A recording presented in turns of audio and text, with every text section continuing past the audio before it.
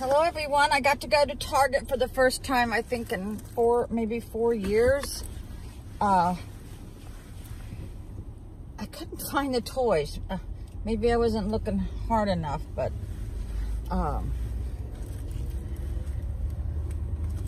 am now hungry.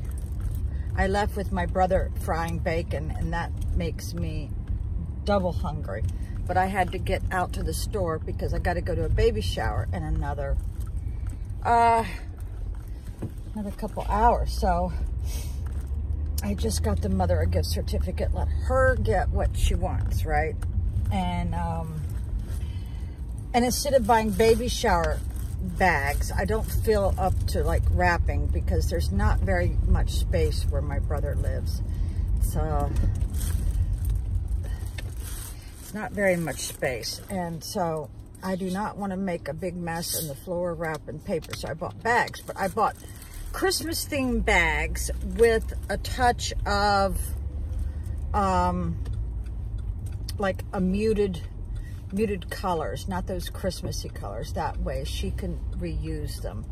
But it does look like, you know, soft pastels, so it's not blaring at you that it's a Christmas bag. Then she can reuse it, right? So you got to think about ways to save money. Now I'm designing a Christmas tree for my brother, and I thought I'm doing a really elegant tree. His oldest son and me decided on blush pink with rose gold. So I thought, what is an elegant tree skirt? Well, they're running almost like $120. So I thought, how can I save my brother money but have an elegant tree skirt?